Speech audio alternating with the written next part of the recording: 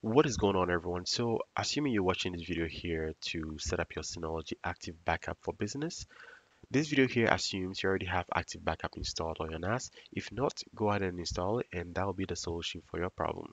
So, I'm going to go ahead and install it.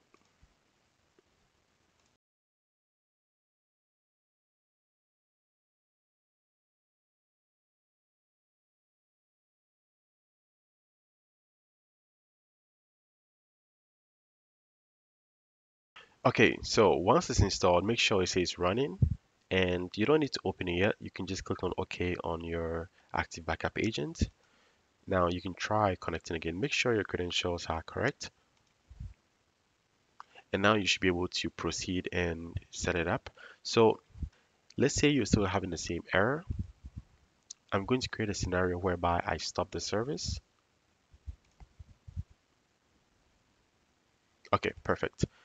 So now I'm going to try to connect again with the service not running. So as you can see here, with the service not running, we're not able to connect to it. So the service runs on port 5510, TCP port 5510. So we need to make sure that port is running.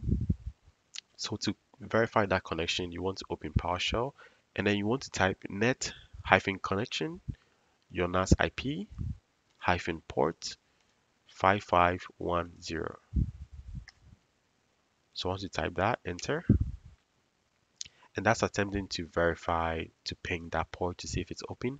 So as you can see, mine is closed, and that's because the service is not running. So what we're going to do now is we're going to run the service. So as you can see, it's starting the service, and now it's running.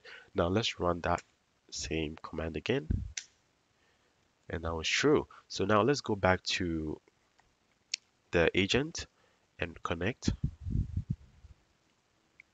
Now as you can see, we can still proceed now. So it all comes back to the service running.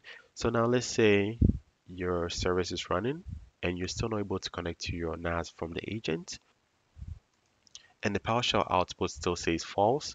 What you want to do is you want to create an outbound rule for port 5510. Usually it's already enabled by default, but what you want to do is you want to create an outbound rule for that port. So open Windows Run, so Windows R, and then type in wf.msc. So here you want to go to outbound rules.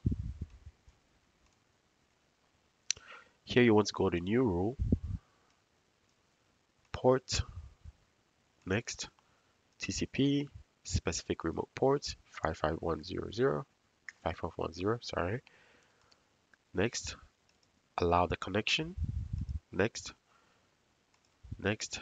So allow port 5510 rule.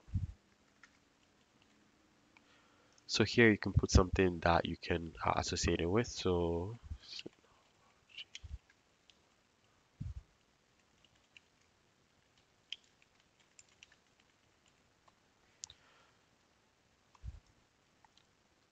now the rule is allowed, as you can see, and then you want to try again. So now if I go to activate,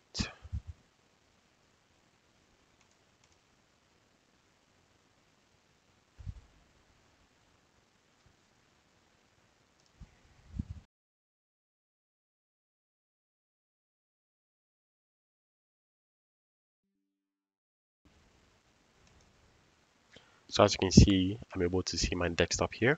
So if that doesn't work, I recommend opening a support ticket with Synology.